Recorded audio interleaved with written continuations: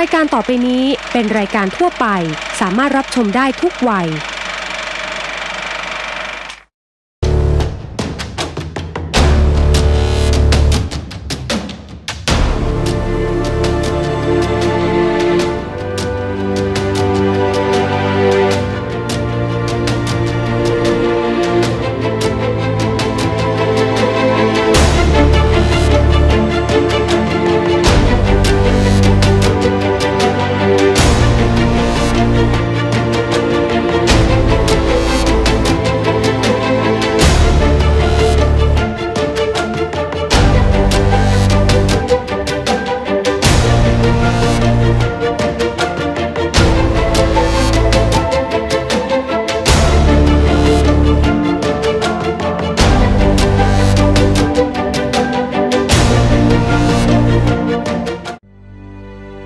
รักประเทศไทย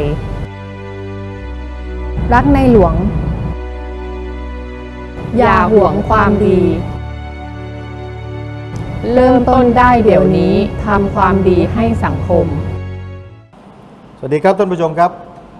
รายการนัดพบคนดีวันนี้ได้รับเกียรติจากบุคคลสำคัญที่ถือว่าเป็นผู้ที่มีประสบการณ์ในอันเป็นผลงานในอดีตนี้มากมายถ้าไม่ได้มีการมาบอกกล่าวเล่ากันให้ฟังบางทีท่านผู้ชมกำลังอยู่ในจุดนั้นกำลังอยู่ในสิ่งที่บุคคลท่านนี้ได้มีส่วนในการก่อให้มันเกิดขึ้นมาก็ได้นะครับซึ่งผมคิดว่าเป็นโอกาสพิเศษที่ดีมากๆยังมีบุคคลสำคัญอีกหลายท่านที่มีผลงานชัดเจนอย่างโดดเด่นแต่ยังไม่ได้นำมาเสนอสู่สังคมแต่ประการใดวันนี้ก็ต้องถือว่าเราได้รับเกียรติจากอดีตผู้ช่วยหัวหน้านายทหารฝ่ายเสนาธิการประจำรัฐมนตรีว่าการกระทรวงกลาโหมในยุคที่พระท่านชวนหลีกภัยเป็นรัฐมนตรีว่าการกระทรวงกลาโหมขณะนั้นนะครับและท่านเป็นผู้อำนวยการ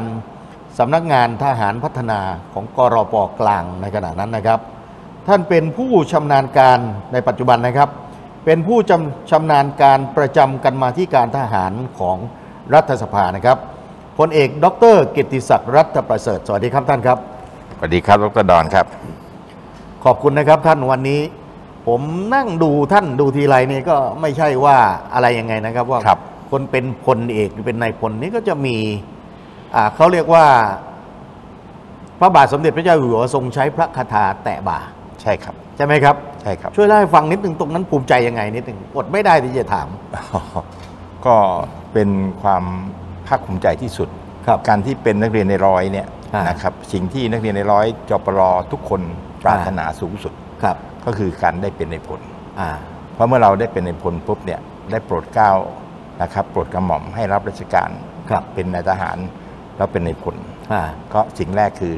มีโอกาสเข้าเฝ้าพระบาทสมเด็จพระเจ้าอยู่หัวแล้วก็ท่านก็จะทรงมีพระคาถาแตะบ่าหมายความว่านายทหารยศนายพลทุกคนเลยทุกคนครับในหลวงพระองค์ท่านทรงใช้พระคาถาแตะบ่าครับเป็นพลตรีก็จะแตะ1 ครั้งที่1พลตรีพอถ้ามีโอกาสขยับขึ้นในความรู้ความสามารถได้เรื่องเป็นพลโทอัตราพลโทติดยศพลโทก็ได้จะเข้าเฝ้าครั้งที่2แตะพระคาถาแล้วเป็นพลเอกนะฮะปี2543ก็ได้เข้าเฝ้าแตะพระคาถาท่านรับราชการเนี่ยก็แปลกนะครับรุ่นพิเศษของรุ่นท่านเนี่ยมีบอกหน่อยเพื่อนจะได้ภูมิใจ เตรียมทหารรุ่นไหนครับเป็นนักเรียนเตรียมทหารรุ่น7ครับรุ่น7ครับเข้าไปก็ห่างกัน11 ปีใช่ครับแล้วก็ปี07เข้าไป07 08 09ก็ไปเรียนในร้อยไปเรียนในร้อยก็เป็นจปรรุ่น18ครับจปรรุ่น18เนี่ยเป็นรุ่นที่ปกติแล้วก็ต้องเรียนกัน5 ปีแต่รุ่นนี้เรียน4 ปีก็ติดว่าที่100 ตรีเพราะต้องไปรบต่างประเทศตอนนั้นช่วงนั้นภาวะสงครามพอดีนะฮะคือสงครามเนี่ยตั้งแต่เสียงปืนแตกนะครับที่เรนูนครปี2508นะฮะมันก็มีการสู้รบขึ้นก็จะเรียกว่าพคคผู้ก่อการร้ายคอมมิวนิสต์นะครับแล้วก็จะมีทางใต้เรียกว่าขจก.ขบวนการโจรก่อการร้ายแล้วก็ใต้สุดเรียกว่าจคม.โจรจีนคอมมิวนิสต์มาลายาเห็นไหมนี่คือสถานการณ์ภายในประเทศนะครับ3 ตัวก่อการร้ายเนี่ยนะครับส่วนนอกประเทศก็ในลาวในเวียดนาม คือไปรบกันไว้เพื่อไม่ให้คอมมิวนิสต์บุกไทยถูกต้องครับในลาวก็จะมีนะฮะเรียกว่า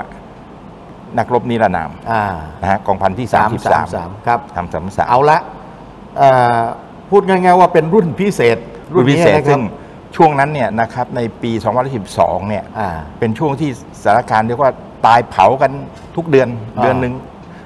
ขี้หมูขี้หมาก็500 ศพทุกเดือนนะครับด้วยเหตุเนี้ยนะฮะเขาก็ต้องเร่งผลิตในทหารนักเรียนให้ออกมาก็เลยออกมารุ่น5รุ่น6รุ่น7ปีเดียวออก3รุ่นเลยรุ่นน้องรุ่นลูกรุ่นหลานปัจจุบันเนี่ยเขาต้องอยู่จนครบ5 ปีนะต้อง5 ปีครับแต่รุ่นของท่านเนี่ยพอ4 ปีปั๊บปีที่5ก็ติดดาวเลยวิชาชีวิตเป็นเดิมพันเลยใช่ครับถูกไหมครับไปเรียนภาคสนามเลยถึงติดร้อยตรีไปส่งไปเรียนนั่นก่อนนะผู้นำหน่วยขนาดเล็กก็คือแรงเชื่อแอร์บอลทีนี้อยากจะให้ท่านเล่าสักนิดหนึ่งว่าผลงานที่ท่านทำมาเนี่ยแต่ละโครงการเนี่ยนะครับมีทั้งหมดช่วยเล่าเอาสักแค่13-14 โครงการก็พอนะครับในช่วงเวลาสัก10 นาที 2 เบรกเจอเลยครับครับก็จริงๆแล้วเป็นนายทหารช่างนะครับเริ่มรับราชการที่ชป.1รักษาพระองค์นะฮะแต่อยู่ได้ไม่กี่เดือนแหละครับก็ถูกส่งมาเป็นเล2ในปี2513ครับนะฮะก็มาอยู่กับพลโทเกียงศักดิ์ชมานันท์พลโทเกียงศักดิ์ชมานันท์แล้วท่านก็ส่งไปรบที่บก.04เชียงของนะครับแล้วพอสุดท้ายท่านก็ส่งให้มาดูแลเรื่องการรับนะครับสนามบินนะครับที่โคราชนะฮะจากจัสแม็กนะครับแล้วก็ปี14ท่านก็ส่งไปเวียดนามพอปี15ก็ลงไปเป็นทหารช่างเลยครับก็ลงไปสร้างถนนนะฮะที่ไปสร้างถนนสร้างหมู่บ้านที่จังหวัดนครศรีธรรมราชนะครับที่บ้านในเหล่านะครับแล้วพอปี16ก็ไปอยู่ปัตตานี17ก็ไปอยู่ยะลาก็สร้างถนนไปเรื่อยนะครับพอจนช่วงที่จบมาเนี่ยนะครับสิ่งที่ภาคภูมิใจที่สุดกับชีวิตการเป็นทหารเนี่ยที่มีความรู้สึกว่าอยากจะเล่า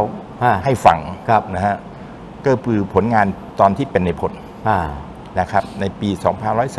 2536นะครับได้โปรดเกล้าให้เป็นผู้อำนวยการสำนักงานทหารพัฒนาของกองอำนวยการกลางรักษาความปลอดภัยแห่งชาตินะครับหน่วยทหารพัฒนาตรงนี้นะครับมีหน้าที่ในการให้องค์ความรู้พัฒนาวิชาชีพให้กับทหารกองประจำการและก็ประชาชนทั่วไปนะฮะแล้วก็ตรงนี้เองนะครับเป็นจุดที่เราพอเข้าไปศึกษาถึงความเป็นไปเป็นมาเรียบร้อยเสร็จเราก็มองว่าทหารเกณฑ์เนี่ยหรือทหารกองประจำการเนี่ยเป็นผู้ต้องเสียสละมารับใช้ประเทศชาติแล้วคนเหล่านี้ก็ส่วนใหญ่ก็จะจบป .6 นี้เมื่อจบป .6 แล้วเนี่ยทางราชการเนี่ยมีเขาเรียกว่ากรมการศึกษานอกโรงเรียนสำหรับประชาชนทั่วไปเนี่ยนะครับสายสามัญเนี่ยเขาจะให้เรียนถึงม.3 ฟรีนะฮะแต่ทหารเนี่ยเขาจะมาเกณฑ์อยู่กับเราเนี่ย2 ปีนะฮะก็เลยคิดขึ้นมาว่าเมื่อทหารอยู่กับเรา2 ปีเนี่ยเป็นไปได้ไหมเมื่อเข้ามาอยู่กับเราแล้วแทนที่จะเรียนแค่ม.3 ฟรีให้เขาเรียนถึงม.6 ฟรีได้ไหมก็เลยไปปรึกษากับท่านดร.ลุงแก้วแดงในฐานะอธิบดีนะกศน.ท่านก็โอเคเห็นด้วยก็เลยเขียนโครงการเข้าไปเสนอรัฐบาลร่วมกันระหว่างสำนักงานทหารพัฒนาร่วมกับนะฮะกองการศึกษานอกโรงเรียนทางในชวนหลีกภัยสมัยนั้นเป็นนายกจำได้ไหมครับปี36สมัยแรกท่านเห็นชอบนะท่านก็อนุมัติโครงการให้สำนักงานทหารพัฒนาฝึกนะครับเรื่องวิชาชีพให้ทหารเกณฑ์เนี่ยทหารอาสาสมัครเนี่ยมีโอกาสเรียนถึงม.6 ฟรีโดยในเขียนเป็นโครงการ3 ปีก็เรียนจนกระทั่งนะครับปี1ก็เรียนม.3 ถ้าปี2ก็เรียนม.6 นะฮะพอเสร็จเรียบร้อยเสร็จตรงนี้นะครับเป้าหมายก็3 ปีนะครับ 80,000 คนปรากฏว่าเราสามารถทำให้ทหารเนี่ยได้มีโอกาสเรียน3 ปี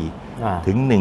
145,000 คนก็เยอะเพราะคุณนอนฟังเกือบ2 เท่านะครับเพราะว่าทหารเกณฑ์เยอะนะครับทหารเกณฑ์หนึ่งเนี่ยปกติเนี่ยทหารในกองทัพเนี่ยบกเรืออากาศเนี่ยจะมีอยู่ประมาณ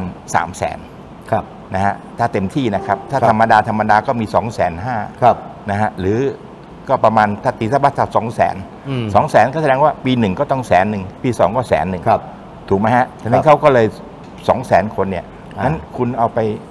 ให้มีโอกาสเรียนแล้วกันปรากฏว่า3 ปีเนี่ยถ้าปีละ200,000ก็600,000ถูกไหมครับงั้นเราก็เท่ากับเราทำได้ถึง145,000 คนเนี่ยเยอะนะครับเยอะแล้วก็แสดงว่าทุกวันนี้มีทหารจำนวนมากที่ปลดประจำการไปแล้วเนี่ยทุกวันนี้ก็ยังทำอยู่ครับโครงการนี้ต่อเนื่องนะครับจนถึงทุกวันนี้แล้วคนที่ได้รับผลดีจากตรงนั้นก็ชีวิตไปเจริญก้าวหน้าไปเนี่ยคือสิ่งลืมไม่ได้แหละสิ่งที่เราได้ทดสอบแล้วก็ไปศึกษาวิจัย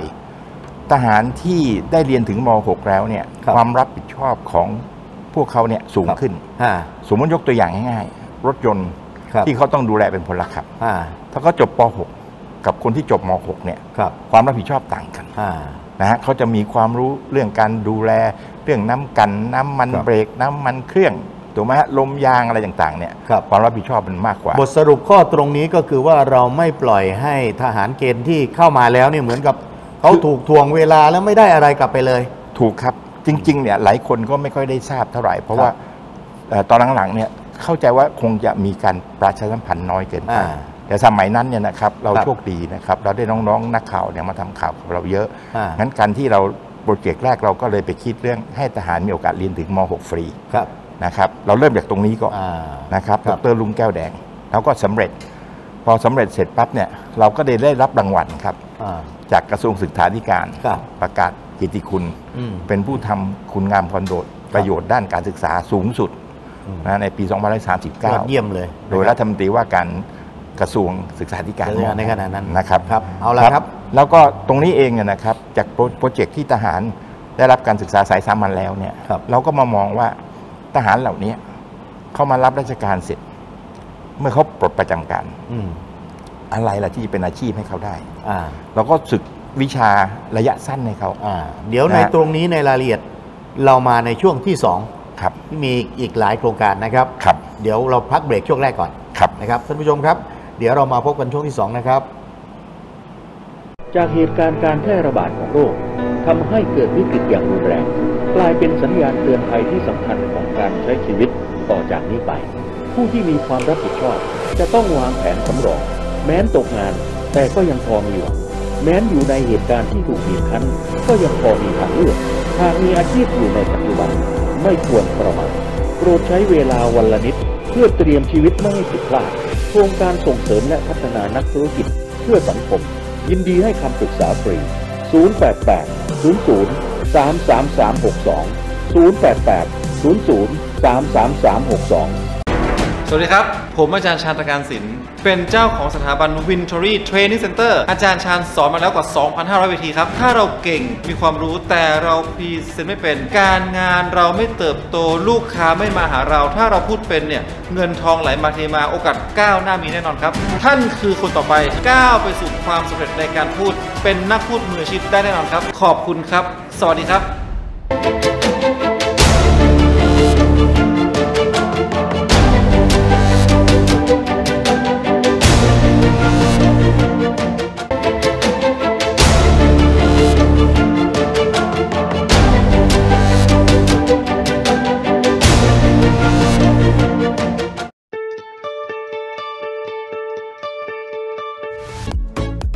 เทปโก้ภูมิใจไทยทำ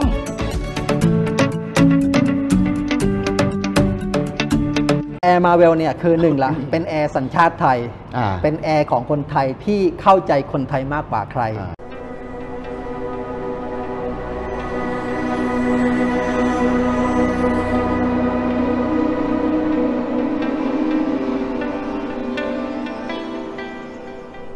บริษัทอาร์ตครีเอทจำกัดบริการออกแบบโลโก้อัตลักษณ์แบรนด์องค์กรโดยนักออกแบบรางวัลระดับโลกภัทรพลเรืองเสนสร้างงานศิลป์แห่งจินตนาการด้วยจิตวิญญาณนักออกแบบครบวงจร 083-041-8945 จากเหตุการณ์การแพร่ระบาดของโรคทำให้เกิดวิกฤตอย่างรุนแรงกลายเป็นสัญญาณเตือนภัยที่สำคัญของการใช้ชีวิตต่อจากนี้ไปผู้ที่มีความรับผิดชอบจะต้องวางแผนสำรองแม้นตกงานแต่ก็ยังพอมีหวัง แม้นอยู่ในเหตุการณ์ที่ถูกบีบคั้นก็ยังพอมีทางเลือกหากมีอาชีพอยู่ในปัจจุบันไม่ควรประมาทโปรดใช้เวลาวันละนิดเพื่อเตรียมชีวิตไม่ให้ผิดพลาดโครงการส่งเสริมและพัฒนานักธุรกิจเพื่อสังคมยินดีให้คำปรึกษาฟรี 088 00 33362 088 00 33362 ครับท่านผู้ชมครับผมกำลังอยู่กับท่านอดีตผู้ช่วยหัวหน้านายทหารฝ่ายเสนาธิการประจำรัฐมนตรีว่าการกระทรวงกลาโหมในขณะที่ท่านชวนหลีกภัยเป็นรัฐมนตรีว่าการกระทรวงกลาโหมนะครับแล้วก็ท่านมีอดีตเป็นผู้อำนวยการสำนักงานทหารพัฒนาหรือว่ากรป.กลางแต่ว่าตำแหน่งในปัจจุบันนั้นท่านก็เป็นผู้ชำนาญการประจำกันมาที่การทหารของรัฐสภาจริงๆแล้วท่านเป็นนายทหารที่ขยันเรียนแล้วก็เป็นนายทหารที่มีตำแหน่งทางวิชาการในมหาวิทยาลัยต่างๆหลายแห่งด้วยนะครับอุตสาหร่ำเรียนต่อนะครับจนจบปริญญาเอกด้วยนะครับก็ท่านพลเอกดร.กิติศักดิ์รัตนประเสริฐในช่วงที่2ครับท่านที่เราจะคุยกันต่อเมื่อสักครู่เนี่ยเห็นภาพเลยชาวบ้านชาวช่องก็ดีใจภาคภูมิใจเพราะหลายคนนี่ก็อยากจะหนีทหารบ้างไม่อยากจะไปบ้างไปเป็นทหารเสียเวลาบ้างแต่ตอนนี้เป็นทหารเกณฑ์เนี่ยก็ไม่ใช่ง่ายนะครับบางคนไม่ได้ติดเกณฑ์ยังขอสมัครก็มีนะเงินเดือนก็มีแล้วก็ได้ฝึกอาชีพด้วยนะครับแล้วก็ออกมาก็มีความเจริญก้าวหน้าไม่ได้จบอยู่แค่นั้นนะครับต่อครับเพราะว่าเราค้างอยู่ที่ว่าก่อนปลดประจำการมีอาชีพระยะสั้นช่างเครื่องยนต์มอเตอร์ไซค์ช่างไฟฟ้าอะไรเงี้ยที่เป็นช่างซ่อมกันอะไรต่อครับท่านครับพอเราให้โอกาสเรียนสายสามัญแล้วใช่ไหมครับครับก่อนที่จะปลดประจำการแล้วก็ฝึกวิชาชีพให้เขาพอฝึกวิชาชีพให้เขาเนี่ยวันที่เขาปลดประจำการนะฮะเราก็จัดตลาดนัดแรงงานนะฮะก็นัดพบระหว่างเจ้าของกิจการทั้งหลายปรากฏว่าโอ้บูมมากเลยครับคนมาบริษัทห้างร้านมารับหมดเลยเพราะอะไรไหมครับได้คนที่มีความรู้มีทักษะนะมีสกิลถูกไหมฮะมีวินัยนึกออกไหมฮะจะเป็นตลาดนัดแรงงานรับไปหมดเลยนะฮะเรารับไปหมดเลยโดยเฉพาะบริษัทรปภก็มารออยู่ก่อนเลยใช่ครับครับจากตรงนั้นเสร็จเนี่ยนะครับสำนักงานทหารพัฒนานอกจากให้ความรู้เรื่องการศึกษาแล้วนะครับเรายังให้ความรู้กับเกษตรกรด้วยเกษตรกรรมนะครับเราก็ไปมองไปที่ว่าชาวนาเนี่ยเราต้องทำนาใช่ไหมครับจำได้ไหมช่วงปี36นะฮะมันเกิดการตายของต้นไผ่ต้นไผ่เนี่ยถ้ามันกอเดียวกันเพราะได้อายุมันเนี่ยมันนัดกันตายเลย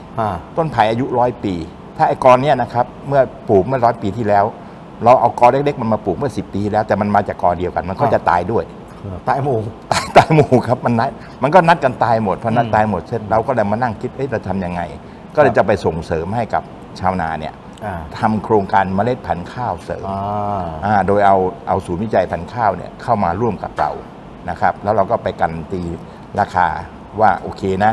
โลนึงนะเราให้8 บาทศูนย์วิจัยพันธุ์ข้าวเนี่ยปกติเนี่ยเขาอยู่ที่ศูนย์เขาไม่มีงบประมาณเราก็ไปจัดการให้โดยกรปการนัดชาวนามาก็การมีส่วนร่วมกันระหว่าง3 ฝ่ายนะฮะแล้วก็ตอนนี้โครงการเข้าถึงครอบครัวของทหารเกณฑ์แล้วใช่ครับครับเสร็จแล้วต่อมาจากตรงนั้นเสร็จนะครับเราก็ในฐานะที่เป็นผู้มีการสามารถทหารพัฒนาเนี่ยเราดูแลพื้นที่ตั้ง 20,000 ไร่แล้วก็ไปดู 20,000 ไร่เนี่ยชาวบ้านลุกที่ทั้งหมดเลยก็ไปดูข้อกฎหมายในปี35ถ้ามีกฎหมายว่าทำไงให้คนกับป่าอยู่ด้วยกันได้จากเป็นผู้บุกรุกเปลี่ยนให้กับเป็นผู้ปกป้องรักษาก็ไปจัดหมู่บ้านตัวอย่างผู้บุกรุกเป็นผู้ปกป้องรักษาใช่ครับก็เลยเป็นหมู่บ้านพัฒนาหมู่บ้านวังเขมรนะฮะเอาคนเนี่ยมาอยู่รวมกันให้เป็นหมู่บ้านจัดสรรที่นะฮะที่ทำกินให้คนละ5 ไร่นะฮะจากทำหมู่บ้านชาวบ้านเสร็จใช่ไหมฮะแล้วก็จัดตั้งตรงนี้เรียบร้อยเสร็จนะฮะเราก็มีป่าพื้นที่เยอะก็ปรากฏไปพบว่ามันมีป้ายกองไว้นะปลูกป่าเฉลิมพระเกียรติ5 ธันวาปลูกป่าเฉลิมพระเกียรติ12 สิงหาก็ถามลูกน้องว่าเฮ้ยมันอะไรกันปลูกทุกปีครับนะฮะดร.ดอนทราบไหมว่าปลูกทุกปี7 วันตายหมดทหารปลูกไหมทหารปลูกฮะเขาปลูกเสร็จก็ทิ้งฮะตอนนั้นตอนปลูกนี้คือลืมคำปฏิญาณหรือเปล่าครับมันเป็นธรรมดาครับเพราะต้นไม้มัน5 วัน 7 วันมันอยู่ไม่ได้เราต้องตายก็เลยไปออกแผนว่าเป็นกุศโลบายว่าเฮ้ยคุณปลูกป่าถาวรเลย3 ปีนะฮะหมายความว่าปลูกป่า1,000 ไร่เนี่ยนะครับต้องปลูก3 ปีนะทุกคนต้องดูแลนะเป็นโครงการก็ต้องต่อเนื่องนั้นพอปลูกป่า3 ปีเนี่ย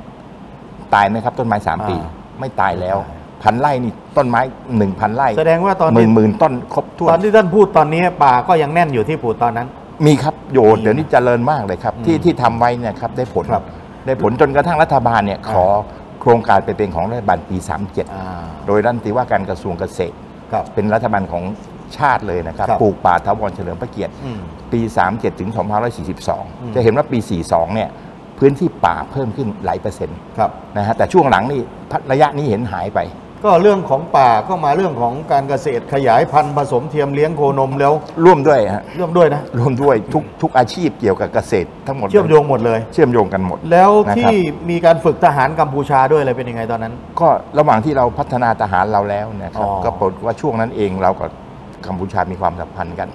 ท่านตรีก็เลยเห็นว่าเอาทหารกัมพูชามาฝึกวิชาชีพเขาอ่อนแอด้วยตอนนั้นเขาอ่อนแอนะครับก็ช่วงที่พี่จิ๋วให้เขา3 ฝ่ายมารักกันนะครับก็เลยเอาเข้ามาฝึกนะรู้สึกเขาก็พึงพอใจมากนะฮะนี่อันทำให้เรากับกัมพูชาเป็นเพื่อนบ้านที่ดีต่อกันมาถึงเห็นบอกว่ามีโครงการส่งเยาวชนไปต่างประเทศด้วย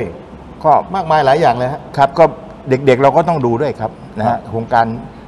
เรือญี่ปุ่นไงฮะนะฮะเด็กก็ไปญี่ปุ่นอยู่ในเยาวชนส่วนเยาวชนภาคใต้แล้วก็ส่งเข้ามาดูงานในกรุงเทพนะครับสิ่งเหล่านี้แล้วก็ช่วงที่เราไปดูแลในพื้นที่เนี่ยก็จะมีช่องเขาขาดตรงที่เมืองการนะรัฐมนตรีของนายกรัฐมนตรีเองท่านมาเองเลยนะออสเตรเลียท่านก็ไปเยี่ยมสุสานเสร็จแล้วก็เลยไปทำให้เกิดพิพิธภัณฑ์นะครับที่ช่องเขาขาดยังมีอะไรเพิ่มเติมนอกเหนือจากนี้ไหมครับโครงการต่างๆเนี่ยทั้งหมดที่อยากจะเรียนอย่างนี้นะครับที่พูดมาถึงตรงนี้ก็อยากจะบอกว่าสิ่งที่เราทำทั้งหมดเนี่ยเราได้ความร่วมมือจากสื่อนะฮะคุณนิรุต สิริจัญญารายการเช้าวันนี้ที่ช่อง5ออกนะครับแล้วก็น้องๆสื่อมวลชนมาทำข่าวให้งั้นช่วงที่3 ปีที่เราทำงานเนี่ยเรียนได้เลยนะครับเราได้รับความกรุณาจากสื่อสารมวลชนเหมือนอย่างวันนี้นะครับสิ่งที่ทำมาแล้วทั้งหมดเนี่ยไม่มีใครเคยรู้เคยทราบหรอกครับวันนี้ได้ดร.ดอนเนี่ยคุณดอนมาบอกว่าพี่อู๊ดมาออกรายการกันหน่อยผมก็เพิ่งรู้เหมือนกันนะจริงๆไม่รู้นะว่าท่านเนี่ยเป็นคนที่ทำเนี่ยไม่รู้จริงๆเนี่ยวันนี้ก็เพิ่งรู้เป็นครั้งแรกเหมือนกันก็เลยทำให้เกิดความคิดว่ายังมีนายทหารและยังมีข้าราชการผู้ใหญ่หลายท่านที่เป็นเจ้าของโครงการเสนอดำเนินการให้มันเกิดขึ้นเนี่ยจะพยายามเชิญท่านเหล่านั้นมาด้วยได้แนวจากท่านนี่แหละครับก็ตรงนี้อยากจะเล่าให้ฟังครับในหลวงท่านรับสั่งไว้การที่จะทำให้คนเขาเนี่ยอยู่ดีกินดีมีสุขเนี่ยประชาชนนะต้องให้เขามีอาชีพนะถูกไหมถ้าเขาไม่มีอาชีพก็ทำอะไรไม่ได้ด้วยเหตุนี้ทางกรบกลางเนี่ยซึ่งเป็นหน่วยพัฒนาเนี่ยเราก็ต้องฝึกวิชาชีพไม่ว่าจะเป็นการเลี้ยงสัตว์ไม่ว่าจะเป็นการปลูกพืชทำสวนครัวนะอาชีพระยะสั้นเราทำทุกอย่างนะครับแล้วก็พระองค์ท่านเองก็มีพระเมตตานะฮะท่านก็เสด็จงานเกษตรแฟร์นะฮะมันอันนั้นเป็นสิ่งที่ภาคภูมิใจที่สุดที่ไปได้รับเสด็จในปีที่พระองค์ท่านเสด็จมางานนะครับก็ถือว่าได้ใกล้ชิดไทยมาก็เห็นเราอยู่ใกล้แล้วก็สมัยเดียวกับที่นายชวนเป็นนายกด้วยตอนนั้นยังไม่ได้อยู่กับนายชวนนะครับนะแต่นึกว่าภาพไปอยู่ด้วยกันยังไงก็ไม่ทราบ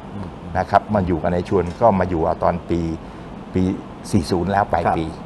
นะครับเรื่องราวก็จะเป็นทั้งหมดเกี่ยวกับงานที่ทำเราพูดกันเมื่อสักครู่นะครับแน่นอนว่าอันนี้เป็น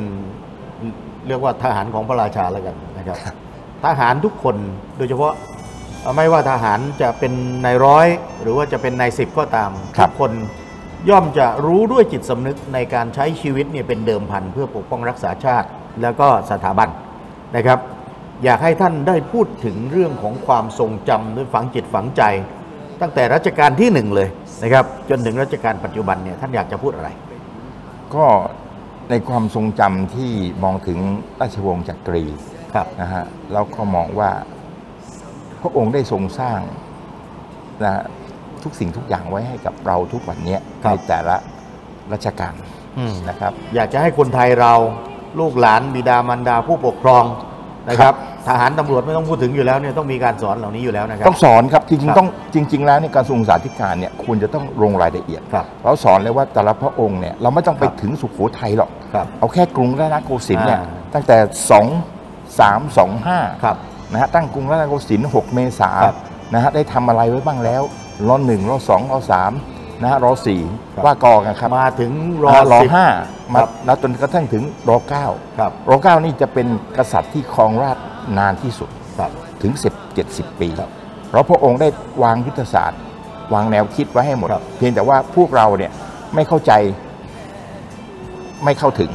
แล้วไม่พัฒนาไม่เข้าใจไม่เข้าถึงไม่พัฒนาก็เลยมีปัญหามันคือปัญหาเพราะนั้นวันนี้ง่ายๆเลยนะครับวิธีคิดถึงพระองค์ก็คือการปฏิบัติตามที่พระองค์ให้ไว้พระองค์ให้ไว้เรื่องอะไรครับยุทธศาสตร์พระทานเข้าใจเข้าถึงและพัฒนานะฮะเราจะพัฒนาประเทศเราต้องวางอะไรครับยุทธศาสตร์นะฮะประเทศมั่นคงประชาชนมั่งคั่งเราต้องมียุทธวิธีคืออะไรครับการต่อสู้เอาชนะกับความยากจนการชนะกับความยากจนก็คืออะไรทำให้ประชาชนมีอาชีพ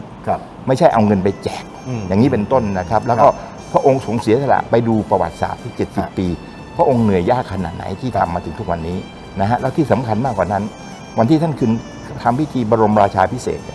นะวันที่5 พฤษภาคม 2493พระองค์รับสั่งว่าเราจะครองแผ่นดินโดยธรรมเพื่อประโยชน์แก่มหาชนชาวสยามพอมาร.10 ท่านก็ต่อยอดร.10 ท่านก็มาบอกเราจะสืบสารรักษาและแต่ยอดและครองแผ่นดินโดยธรรมเห็นไหมครับงานตรงนี้เองเนี่ยผมถึงบอกว่าถึงเวลาแล้วที่คนไทยเนี่ยจะต้องเข้าใจเข้าถึงแล้วก็พัฒนาครับแล้วสิ่งที่สำคัญที่สุดคืออะไรครับคนไทยทั้งหมดเลยนะฮะแค่เอาคุณธรรม4 ประการไปสู่การปฏิบัติก็โอเคแล้วก็คือประการแรกนะฮะมีความจริงใจความซื่อสัตย์สุจริตนะครับที่จะประพฤติและปฏิบัตินะฮะในสิ่งที่เป็นประโยชน์และเป็นธรรมหมายถึงต้องเอาไปปฏิบัติและเป็นธรรมประการที่2เราต้องรู้จักข่มใจตัวเองที่จะประพฤติปฏิบัติในความดีนั้นประการที่3จะต้องอดทนอดกั้นและไม่ไปก้าวล่วงความนะฮะทุจริตไม่ว่าจะประการใดก็ตามประการที่4ต้องละวางความชั่วแล้วก็รู้จักเสียสละส่วนน้อยของตนเพื่อส่วนรวมทั้ง4ข้อนี้นะครับคุณธรรมประจำใจที่พระองค์ให้ไว้ซึ่งมาจากคารวะธรรมคนไทยทุกคนจะต้องจดจำไว้ถูกต้องครับประเทศไทยเจริญแน่ทุจริตคอร์รัปชันก็จะไม่มีครับท่านผู้ชมครับฟังดูแล้วก็รู้สึกเพลิดเพลินแล้วก็เสียดายเวลาเราจำกัดแต่ว่าก็ได้เนื้อหาแล้วก็สะกิดใจเตือนใจเราซึ่งเป็นคนไทยถ้าเราไม่รักชาติไม่รักประเทศชาติและเราไม่สำนึกถึงพระคุณของผู้มีพระคุณไม่ว่าจะเป็นพระมหากษัตริย์หรือบิดามารดาหรือว่าอดีตเหล่านักรบทั้งหลายอย่าหวังเลยครับว่าชีวิตเราจะก้าวหน้ายังไงชาติก็ต้องก้าวหน้าแต่ใครคิดไม่ดีกับชาติส่วนตัวจะไม่ก้าวหน้าหมดเวลาพอดีขอบคุณมากครับท่านอะไรครับสวัสดีครับสวัสดีครับ